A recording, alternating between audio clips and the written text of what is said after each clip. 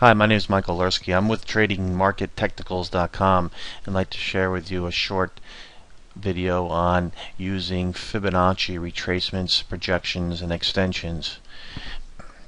Fibonacci's work great in the financial markets, but you'll notice the tricky thing is the relationships are all over the place.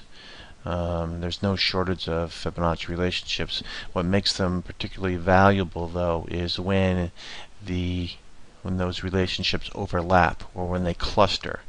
For example, here in Ford, we're going to try to a nice rally. We want to get long on a pullback. Where is the real support? We're going to help determine that by taking a Fibonacci relationship from this low to this high, to this common high. Then we're going to take a relationship, same measurement from this low to this same high, and again from this low to the high. And we're going to see where do those retracements overlap.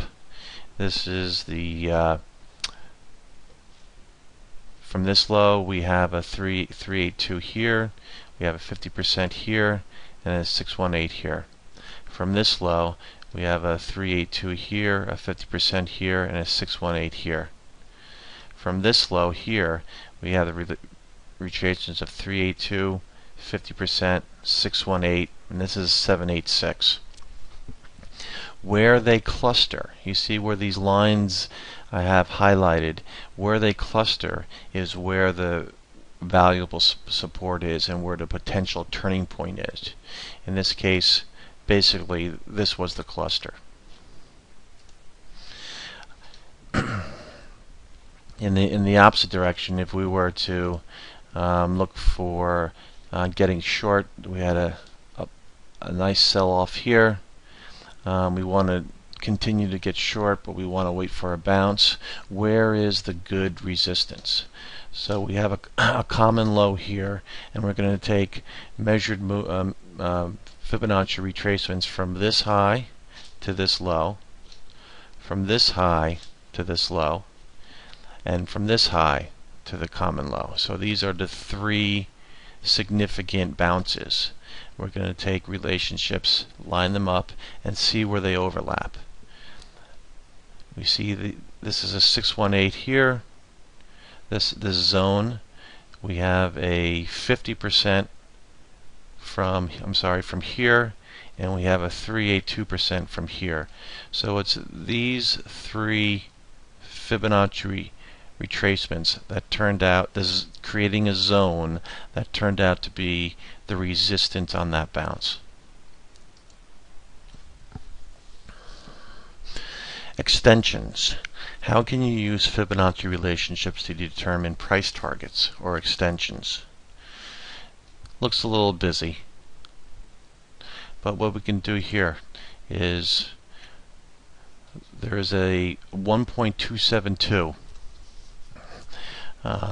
We are looking for a price target. This move has started.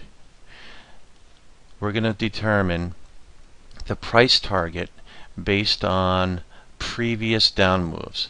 So we're going to take a measure from here, this high to this low, and we're going to project 1.272 of this move off of this low gets us this level here. We're also going to take a measured move from this high to this low, and we're projecting that 1.272 was here, 1.618 was here, 261.8 is here. This was the cluster in which this rally off of this sell-off terminated, and as we can see, it was quite a reversal.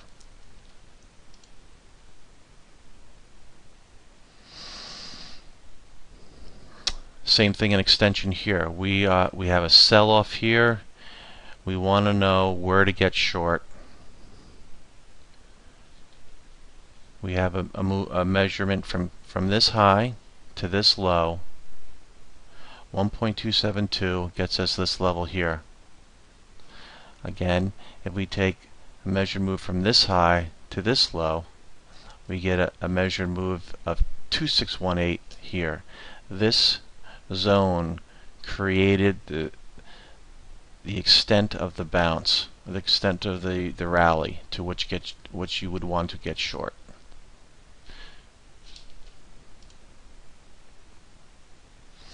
We have a market that's moving down. We have a last move. We have a rally, but we can have more of a rally. Well, where is that rally going to end?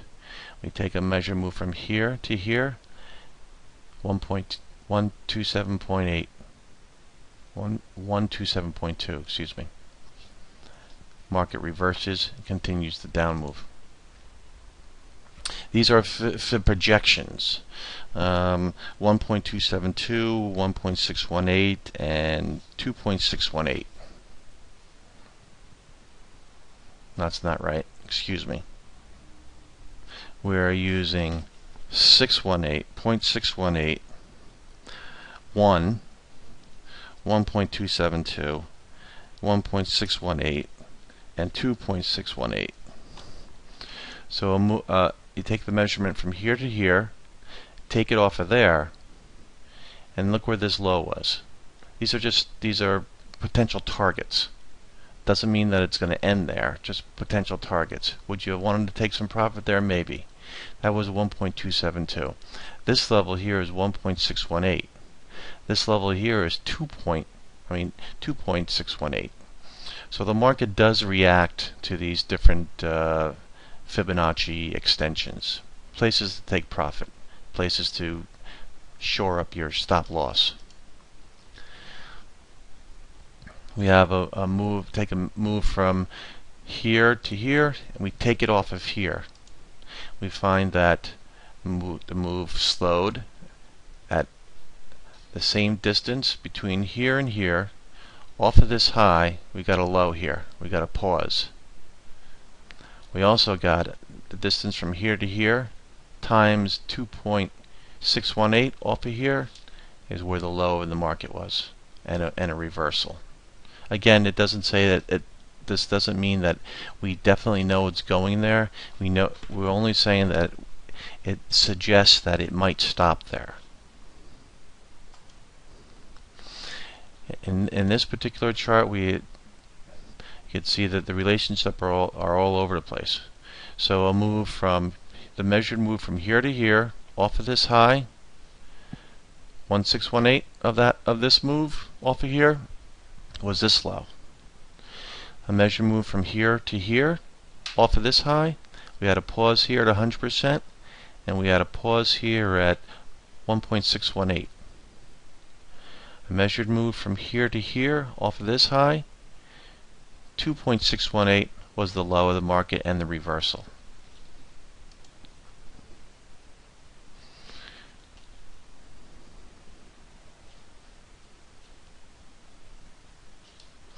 Just a couple examples of how the Fibonacci relationships can use other than the straightforward retracement.